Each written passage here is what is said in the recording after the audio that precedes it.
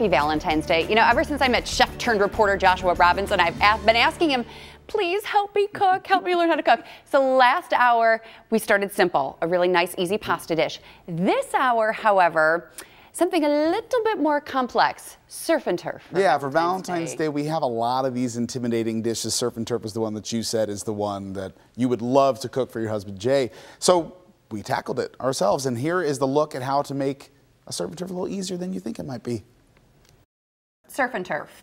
Little scary. There really are some keys to make it a lot easier than a lot of people think, and that's kind of my goal today. We got our potatoes ready to go. We're gonna steam up some green beans so you'll have a nice, just kind of well-rounded plate. Perfect. That you can serve to Jay on Valentine's Day. Yay. My favorite compound butter, I like to just do dill and lemon zest. How does Jay like his steaks? Medium rare. How do you like your steaks? Medium rare. Perfect. We're gonna season it by hand. All we're gonna use is salt and pepper. A lot of people are worried that they're gonna over season it.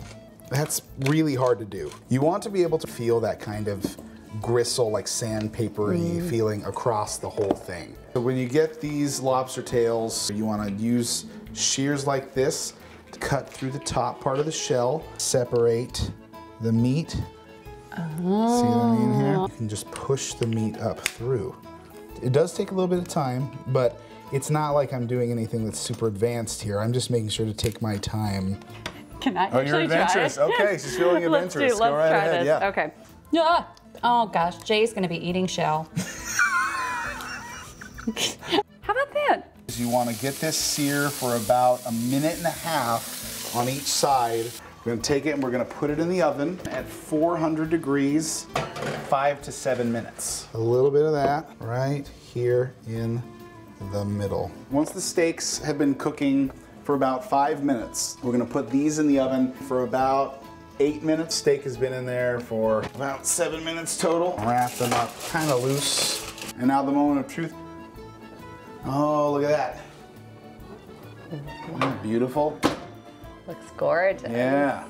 Everything timed out properly. I think that I can possibly do this. Beautiful. And for a thick steak. My biggest takeaway is that simple is better. And the timing is always what makes me nervous. That my steak is going to be done and the lobster's not, or vice versa. This is, Lucy's ready to eat too.